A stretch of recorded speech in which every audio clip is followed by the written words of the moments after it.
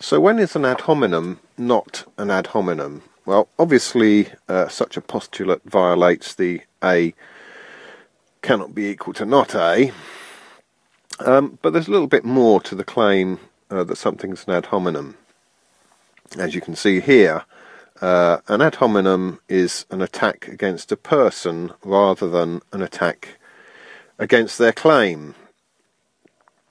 And you might think, well, that's always going to be a bad thing, an irrelevant observation.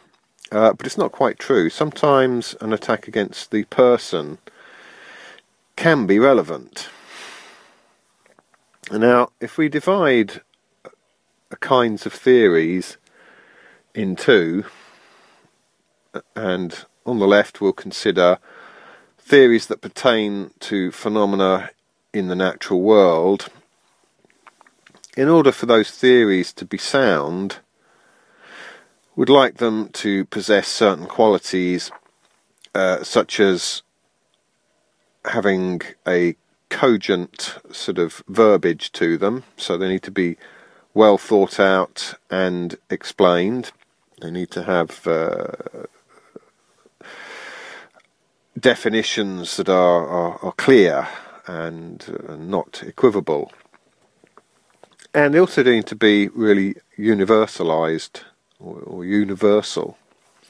Now this is quite an interesting one. A theory isn't necessarily wrong or utterly wrong because it isn't universal.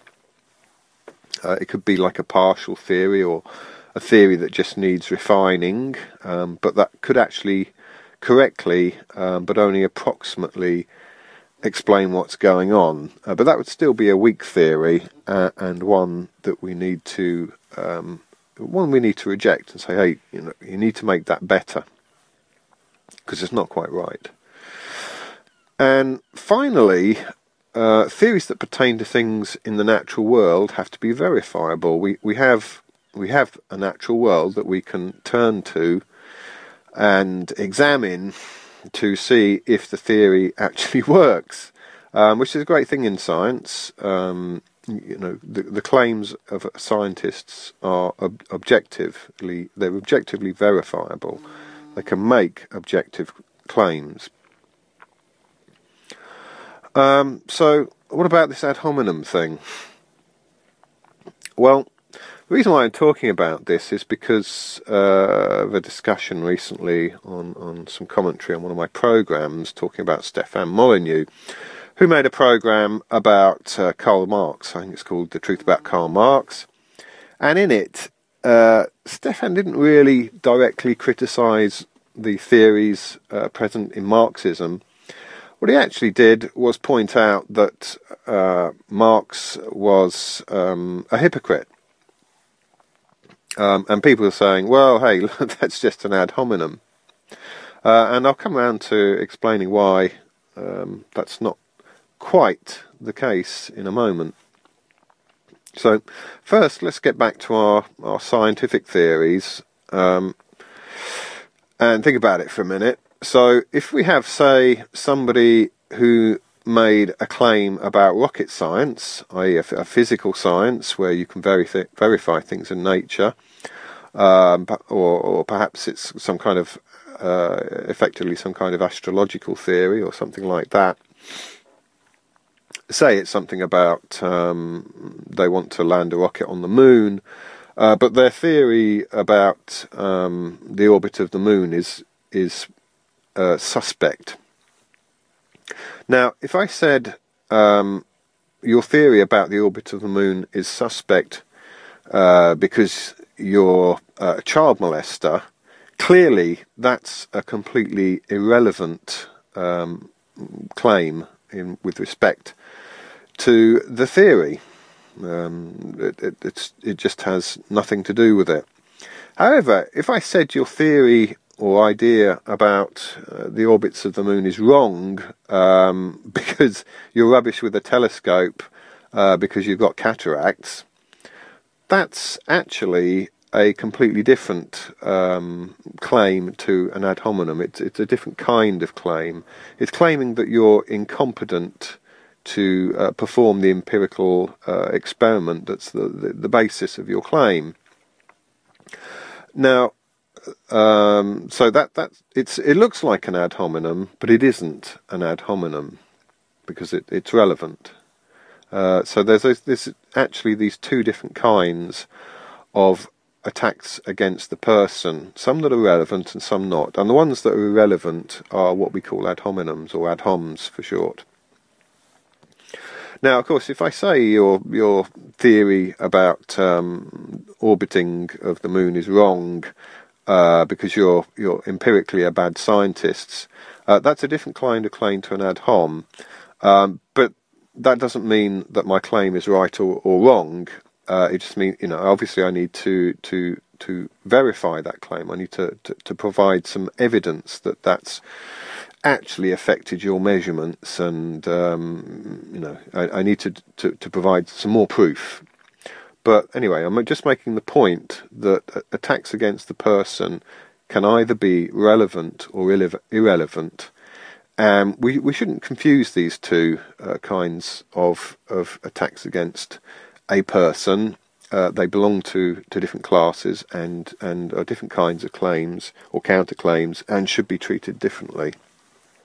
So hopefully you've got that and it's all clear. So let's come on and deal with Karl Marx. Now, Marx really, Marxism is a mishmash of different ideas. Marxism is heavily borrowed from Adam Smith's theories, particularly the labour theory of value, which isn't Smith's theory. He also borrowed it from somebody else. And the labour theory of value was widely believed to be true by economists at the time. But there's many reasons to believe that it isn't actually correct, and that it's a wrong theory economically, which I won't deal with in this programme. It's another topic. It says something I brushed on in a previous programme, perhaps not particularly convincingly, but in any case, I've said that there's doubts about this labour theory of value that Marx uses in his theories. Now, Marx's claim was basically that the capitalist class exploit the working class, the labourers, and that the labourers make everything, they do all the work, but the capitalists just sit there and rake in the profits. And the theory is that basically the workers are being shortchanged by the capitalists. They're not earning enough. That's the economic claim. But Marx also put this into an ethical framework. He thought, it went further than just you're not paying them enough. It was, you are exploiting and robbing the workers, you capitalists. You are thieving scoundrels, basically. I mean, this is the argument. So this is an ethical argument.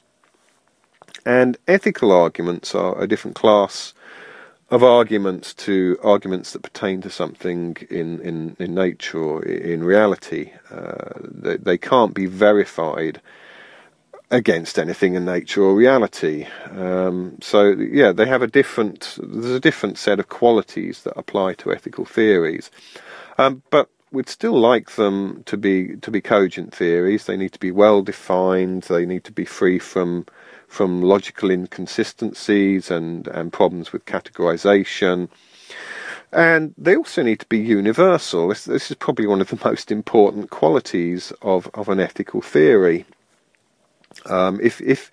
If your ethical theory contains qualifiers, it's going to be weak, just like the scientific theory. If a scientific theory contains the sort of qualifiers, this theory only works over here, or this theory only works at this particular time, then it's not a correct theory. I mean, it may be a partial explanation, but it's not a complete explanation.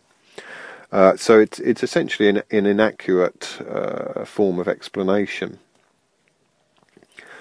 And this is the problem, I think, with Marxism from the ethical dimension.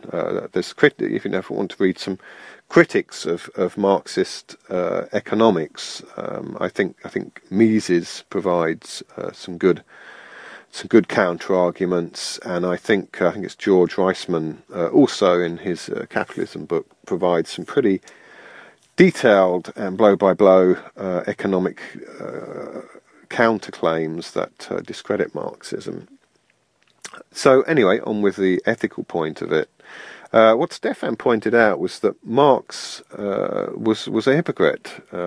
He rubbished and criticised capitalists for exploiting the workers, but Marx himself lived off the proceeds of a factory owner, the profits of a factory owner, so he was an indirect beneficiary of the supposed exploitation of the working classes himself. And also another claim that Stefan made was that Marx got his maid pregnant and kicked her out on the street, basically, rather than face the shame of being blamed for being part of that unwanted pregnancy. So he was, he's a complete hypocrite, Marx, around claims around exploiting the workers.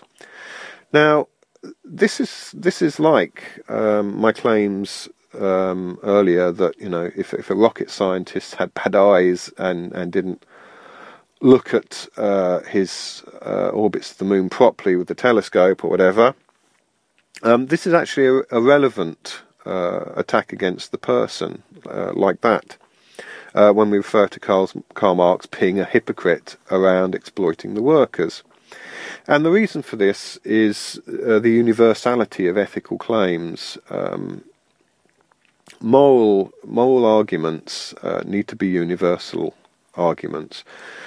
For example, and I've made this case before in another program about laws, if I claim that it's unlawful to rob people, and yet I'm insisting on doing some taxation, it's not fair to say that there's a law against robbery, because clearly my predilection for taxation is an exception, and therefore the claim isn't universal. It's incomplete. We need further explanation and justification for the qualifiers that we've placed on these behaviours. Why is taxation to be exempt from belonging to the realm of theft or thefty actions? So we need evidence to prove that it doesn't fit in with those kinds of behaviours and is therefore immoral. And so what we can do when people make ethical claims or moral claims is we can say, does it apply at all times? And a subset of that sort of qualification for the idea is, well, does the idea apply to you? And clearly Karl Marx was quite happy to exploit the workers. It wasn't morally objectionable. He didn't have a problem with it because he was doing it. Now, of course, that could just be because of cognitive dissonance and ignorance. He really didn't realise that he was an example of what he criticised or claimed was wrong. I mean, you could make that argument, and that's fair enough. But all I'm wishing to point out is that fundamentally, as we've seen with the rocket science thing, pointing out that Karl Marx exploited the workers is not, for example, the same as saying that he had boils and things. That the fact that he had boils doesn't challenge his theories of his economic theories or his moral claims at all. But the fact that he was a sort of rapey creep definitely does undermine his ethical and moral claims about exploitation.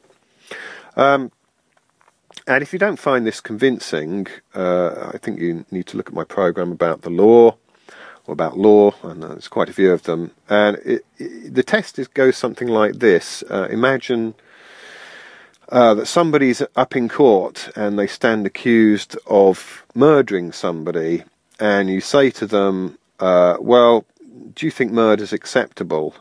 And they're kind of on the spot then, because as a murderer, if they say murder's not acceptable, then they need to explain why they did it.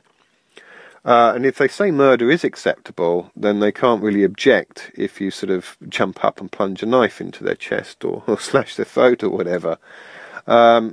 So that's this universality requirement for ethical and moral claims. Everybody kind of has to be an example that goes along with the case. If you can show that there's people that aren't prepared or are unwilling to comply with a particular claim, for example, the idea that it's unlawful for people to smoke marijuana, but clearly that's not the case, because quite rational actors are prepared to smoke marijuana, and also it might be useful in medicine or something like this. There's all these things which you can put up which really say, look, this isn't a matter that's a moral matter, it's just a preference. So yeah, I hope that's kind of clear. It's a bit detailed, and perhaps I haven't expressed it in the best possible way.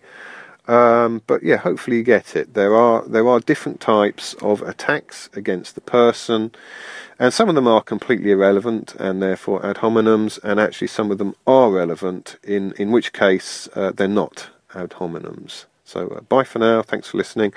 And, post some comments and responses underneath. I'd be very interested to hear what you think about this issue. Bye for now.